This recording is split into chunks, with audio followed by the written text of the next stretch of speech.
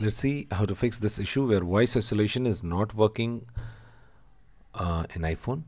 So first of all, if you are trying to use voice isolation feature for FaceTime, then what you the one thing which you have to keep in mind is that it will only work while you are in a FaceTime call. Okay, so if you are in a FaceTime call, then only you can select it.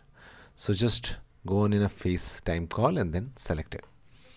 Now, or you can open the FaceTime app to enable this selection of make mode. Now, if this is also not working, then what you can do, you can try switching to a wireless internet connection rather than a cellular connection. So if you are in a cellular data, just turn off it and turn on wireless connection and then start the call.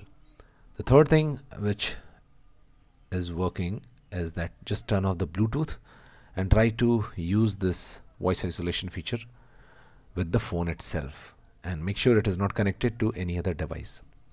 Now if it is still not working, then just let's move to the next method. Just go to settings, okay, and scroll down and find accessibility, tap on it, and now find audio visual, tap on it, and now make sure this phone noise cancellation is turned off and see after that if it works or not. If it doesn't work, then restart your phone and then start again, and then see your voice isolation feature you're able to select or not.